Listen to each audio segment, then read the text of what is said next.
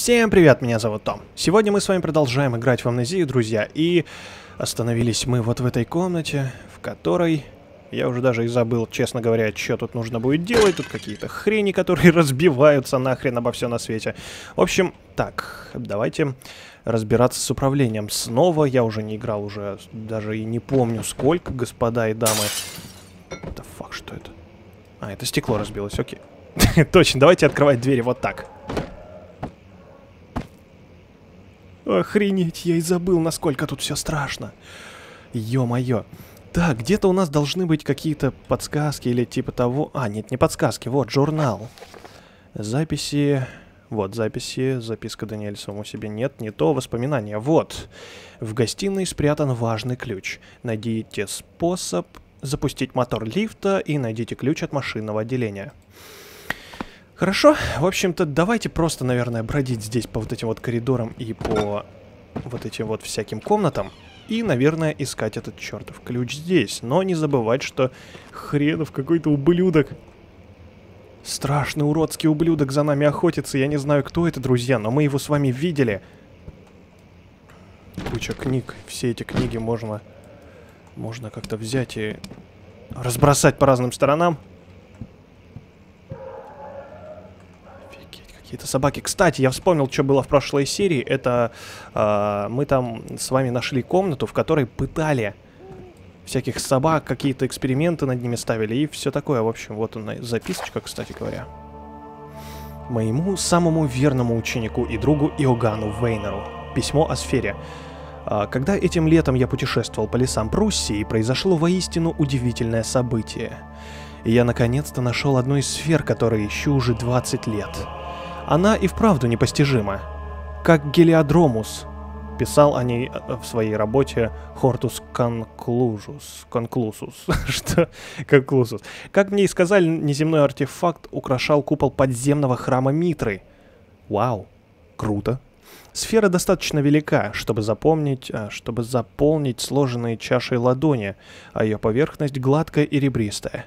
Окраска более чем богатая. Едва ли слово «контраст» может описать ее вид. Это невозможный предмет, парадокс, созданный из камня. Вау, вот это крутяк. Я остановился в деревушке Альтштадт неподалеку, изучал древнюю тропу и обнаружил пещеру. Я вошел внутрь и внезапно понял, что загадочный артефакт действительно существует. Все это правда. Ты понимаешь? Надеюсь... Так... Сколько тут еще читать? Много? А, вот. Нифига себе, сколько тут... Блин, я столько, наверное, книг за всю жизнь не прочел. Столько страниц. Ты понимаешь, надеюсь, что это важнейшее открытие в моей жизни, но я страшусь его больше всего. Войдя в подземный зал, я ощутил, что вторгаюсь в запретное место. Мое любопытство подавило страх, и я забрал сферу, а затем выбрался из пещеры и пошел по лесу. Я чувствовал, что за мной следует нечто. Рычание его становилось все громче. Оно приближалось. Этот зверь, страж сферы, неотступно следовал за мной. Я побежал в ущелье неподалеку, где наткнулся на пару рыбаков возле озера. Я попытался их предупредить, пробегая, но они не вняли мне и остались сидеть у озера, а я удирал со всех ног. Услышав эхо их криков, раскатившиеся по долине, я ощутил невероятное облегчение, полагаю, что меня пощадят. Да, внезапно меня охватило голубое сияние, цвета поблекли. Не знаю, поблекли. Пофиг. Я продолжал бежать через лес. Деревья почернели. Листья стали серыми, земля утопала в темной воде. Я бежал по болотистым землям, когда исчез последний луч солнца. И поднялся ветер, и начался дождь. Я слышал мольбы о помощи вдалеке и тоже закричал от страха. Затем рухнул на землю, жадно глотая воздух. Это покажется невероятным, но я перенесся на много миль через все Альпы на поляну возле Генуи. Страж отнял у меня сферу, но я страшусь его возвращения и по сей день. Иногда я не сплю по ночам, слушая тот вой, что раздавался позади меня в лесу. С тех пор прошло много, уже почти 10 лет. Где я нашел слово «много»? Охренеть, ладно. Уже почти 10 лет, а я так и не нашел в себе силы написать об этом инциденте. Во время нашей последней встречи ты говорил мне, что занимаешься исследованиями этих легендарных сфер, и я понял, что должен сказать тебе правду о моем визите в Альтштадт.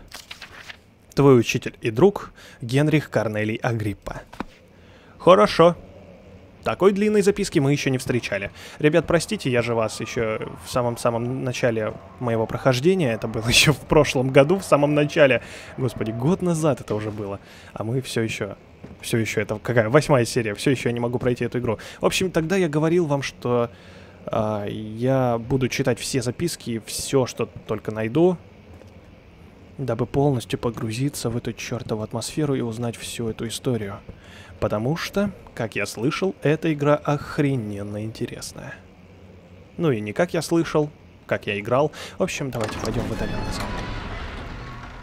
Профессор Тейлор пал второй жертвой его любопытства. Чьего любопытства? Так, вообще хорошо бы... Да, как я и сделал, выключить фонарик, потому что масло-то кончается.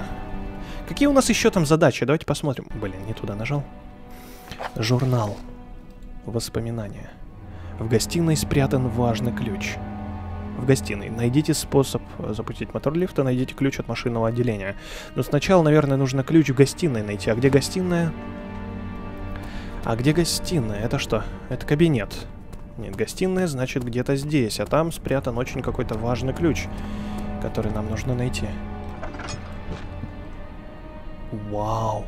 А там я не был, по-моему. Или был? Не знаю, давайте пройдем.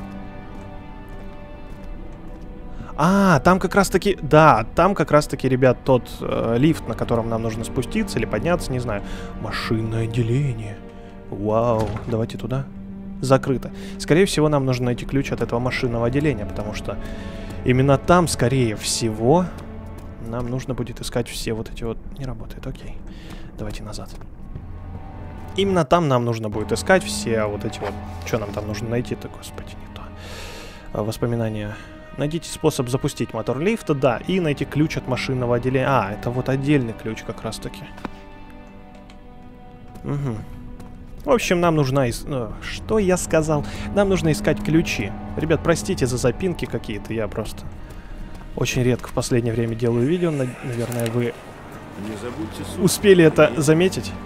Не забуду, Герберт. Вроде бы пустяк, зонтик от солнца, но в пустыне без него долго не протянешь. Выглядит по-идиотски. Лучше быть смешным, чем мертвым, уверяю вас. А ведь он прав. Так. Это что за дверь? Все нормально, открывается. По-моему, отсюда мы пришли как раз-таки. Так, ладно. Слышали? Какие-то звуки там. Ладно. Что у нас здесь? Может, тут какие-то ключи? О! Какой-то орел хренов. Вау! Масло и трутницы. Вот это круто. У нас уже их 12. Ё-моё. Мы можем поджигать все на свете. Так, что у нас здесь? Нет, по-моему, все-таки вот отсюда мы пришли, а значит, нам нужно идти сейчас направо. Тоннели архива, да-да-да. Нам, увы, не сюда, господа и дамы. Нам нужно вот туда. Потому что там мы уже были, там мы уже тоже были, хотя тут несколько дверей. Кстати, да, что это за дверь? Давайте посмотрим сейчас. Что это за дверь? Вау. Чертов трупак. Гостиная! Вот она! Нам сюда. Он тяжело дышал, пытаясь не сорваться на крик.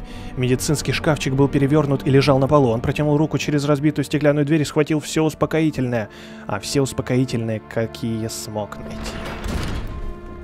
О май гад. Мы, кстати, в этой гостиной уже были с вами, но ни хрена, по-моему, тут не нашли, да? Да, по-моему, мы тут ничего не нашли. Но мы тут были. Мы тут точно были, я помню. Так, ладно, ключ. Ключ. Сосредоточься. Сосредоточься, Том. Нам нужно найти ключ. Хрень. Наверняка ключ где... Опа, что это? Настойка опиума, это хорошо. Так, тут нет. Тут тоже нет. Возможно, где-нибудь здесь. Может быть, здесь! Охренеть, вот это я псих. Нет, не здесь. Может быть, тут? Нужно прошарить абсолютно все на свете. Мы тут прятались от этого монстра. Я это помню, друзья. Вот в этом шкафу мы спрятались от него. Он зашел здесь такой... Выходи, тварь, я тебя сожру. А мы здесь такие сидели за дверью. Окей. Всем пофиг. Важный ключ. Где же ты можешь быть, а? Важный ключ. Так. Ладно, скорее всего, тогда в этой комнате. Важный ключ. Насколько он важный? Наверное, ровно настолько, насколько нам нужно попасть куда-то. И что-то открыть этим ключом. Вау. Так.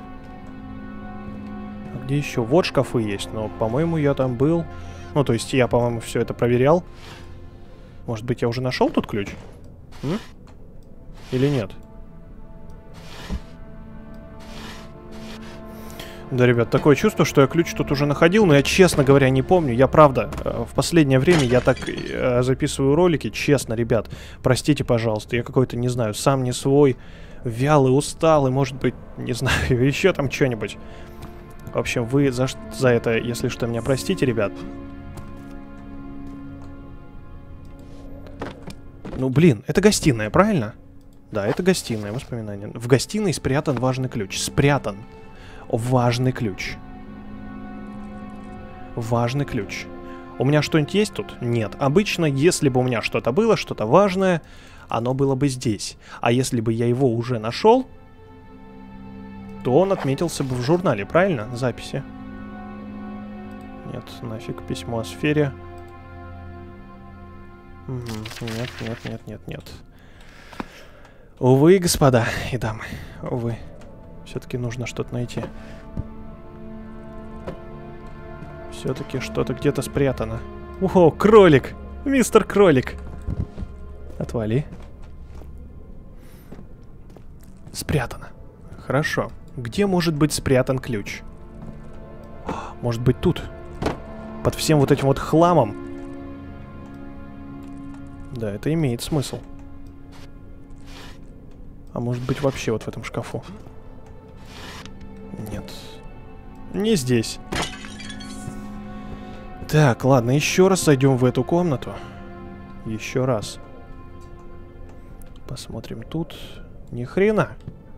Ну ведь ни хрена здесь нет. Опаньки. Опаньки. Слава богу, он здесь. Похоже, тайник действительно неплохой.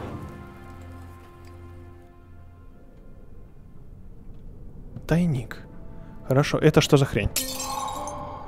А вот и ключ. Ключ от машинного отделения, как я вам и говорил, друзья.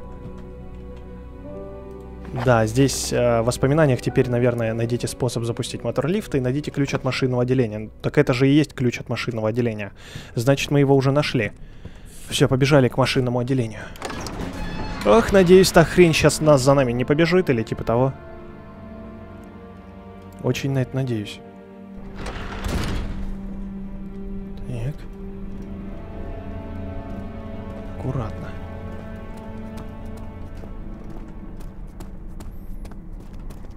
Ох, какие тут звуки. Я так иногда говорю шепотом, чтобы... Ё-моё. Потому что здесь такое жесткое погружение, что аж думаешь, что сейчас что-нибудь громко скажешь. И кто-нибудь схватит тебя за задницу. Ну, образно выражаясь, я имел в виду. Так. Есть, мы в машинном отделении. Профессор Тейлор пал второй жертвой его любопытства. Так это я же читал только что. Вау. Вау, так, нужен фонарь. Ну, по-моему, здесь светло. Кстати, вот кто поджигал вот эти вот все эти фонари? Это оттуда. Черт. Что нам... А, нам нужно найти способ запустить двигатель. Вот они, чертежи двигателя. Вау. Видимо, загадка. Да. Определенно загадка. Так, ладно, давайте, тут есть записка, нужно, я думаю, ее прочесть, потому что именно, скорее всего, именно там будет разгадка этой загадки. Разгадка этой загадки. 5 июля 1839 года. Сегодня я ходил в университет в поисках ответов. Я был в кабинете Герберта и нашел его записную книжку и пару полезных книг. Профессор Тейлор с исторического факультета был очень любезен и многое объяснил мне. Удивительно, но эти легендарные сферы оставили на нашей культуре неизгладимый след. Похоже, они стали основой шарообразной державы, символа власти множества царских династий и в наши дни. А в древние времена сферы считались символом солнца и могущества, и ими владели жрецы. Уходя из университета, я услышал ужасную новость. Прошлой ночью был убит геолог сэр Уильям Смит. Всего пару недель назад я был у него в гостях. Глупо, конечно, но меня не покидает чувство вины.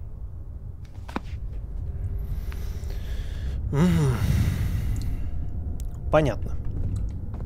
Ни хрена здесь нет об вот этой вот хрени. Окей, у меня тут где-то было масло. Давайте наполнил. Давайте полностью наполним. Ну или хотя бы наполовину. Окей. Окей. Черт, это очень-очень стрёмные звуки, господа и дамы. Почему я стал говорить господа и дамы? Дорогие друзья, это очень странные звуки. Черт. Смотрите-ка прямо отсюда. Или это из труб? Опа, что это такое? Мне кажется, или это что-то важное? Скорее всего, это что-то важное. О, черт, аккуратно открывай эту чертову дверь. Какого хрена ты так мощно ее открыл? Да, все-таки эти звуки, они исходят из труб. Почему? Зачем? Еще одна, смотрите. Такое чувство, что это очень важно, и для чего-то это нужно будет. Видимо, нам нужно будет чинить потом, скорее всего, какой-то двигатель или что-то типа того. Ну, то есть генератор. Ой, господи, генератор. Какой-нибудь механизм, в общем. Не знаю. Вот тут еще одна записка. И еще одна записка. Ага, еще одна загадка. Так, ладно. Давайте прочтем записки. Начнем с этой. 14 июля 1839 года. Прочел все книги о сферах. Существует множество легенд и преданий о них, но никаких конкретных данных нет. Я написал людям из записной книжки Герберта, но мало чего добился. Однако сегодня я получил письмо, не похожее на остальные. Оно было от прусского барона. Он не писал о легендах и жрецах в подземных храмах, ничего такого. Письмо было коротким. «Я знаю, я могу защитить тебя. Приезжай в замок Бренненбург». Подпись «Александр». Защитить меня от чего? Я что, в опасности? Я посмотрел, где находится Бренненбург. В лесах Пруссии, недалеко от Балтийского моря. Это короткое письмо вызвало у меня наибольший интерес и беспокойство. Написав это, я вспомнил о своих кошмарах, в которых меня зовет какой-то жуткий голос. Голос, который и описать-то невозможно, словно он звучит из пустоты. Последние пару недель я плохо сплю и постоянно боюсь повторения этих кошмаров. Завтра схожу к доктору Тейту, может, он даст мне снотворного, чтобы уснуть. Александр Бренненбургский. В общем-то, в принципе, по-моему, это и есть тот замок, о котором говорилось в этом письме, которое получил наш главный герой. Так, ладно. Памятка о деталях лифта. Внимание! В хранилище осталось только 2 запасных стержня для механизмов лифта. Следует заменять лишь сильно поврежденные стержни, а остальные держать в нижних учебных комнатах на случай, если все 3 снова треснут одновременно. Вот такие дела. В общем, все эти стержни... Так, это что? А, стержень парового цикла. Вот, один из них у нас есть. Но куда его нужно вставлять? скорее... Да, все-таки я угадал. Ладно, ну если что, потом заменим. В общем, остальные два, ребята, остальные два в нижних учебных комнатах. А это все очень страшно и очень пугающе. Да, ребят, наверное, давайте тогда здесь закончим эту серию. Надеюсь, она вам понравилась. Так же, как и мне играть, в принципе. Еще раз простите за то, что ролики так часто не выходят, друзья, потому что просто сейчас нет времени на запись. Сейчас даже нет времени просто посидеть за компьютером и поиграть. Не спрашивайте, просто поймите меня. В общем, как-то так. Спасибо вам, ребят, за то, что вы есть. Спасибо за то, что вы смотрите мои видео. С вами был Том. Давайте, скидывайте это видео друзьям, если вам понравилось. Ставьте лайк, если вам понравилось.